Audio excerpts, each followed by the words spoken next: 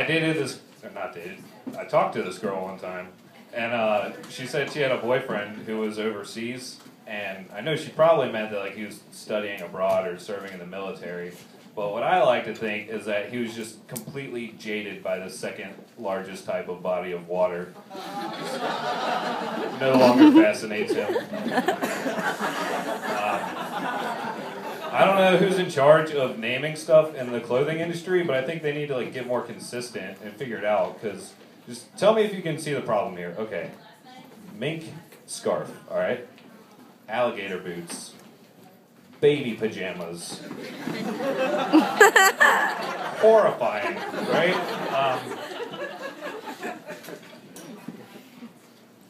So, have you ever done something so stupid that you're embarrassed and there's nobody else around that even knows it happened? I have. I was going through a drive-thru at this restaurant. I'm not going to say which one, but it rhymes with Murder King. And I placed my order, and the lady said, "Can you repeat that? I couldn't hear you." So I took off my sunglasses and said it again at the exact same volume, which turns out doesn't help. So I did the next step, which any of us would do, and just drove away hungry.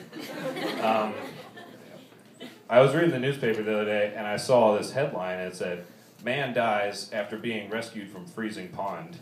And my first thought was, can you really call that a rescue? And my second thought was, maybe they should have left him in there. Sounds like things went south after they pulled him out of the water. You know, I'm not a doctor, but it's whatever. I guess I owe an apology to the American Southwest, because I didn't realize that I was the only one who could prevent forest fires. I've been in Ohio my entire life. Like, I didn't know I was supposed to be out there stopping this from getting out of control. But it's kind of their fault, too, because the way they told me didn't make any sense. Like, they could have called me or sent a letter, but instead, they put a commercial on TV and just hoped that I would see it.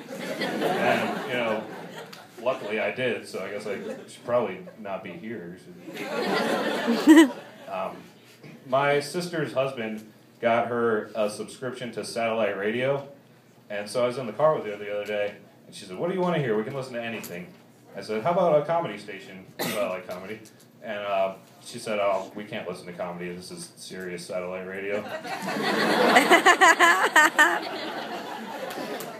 My brother got me a reversible belt for Christmas, which is good because I was having a lot of trouble with my pants falling up after I took them off.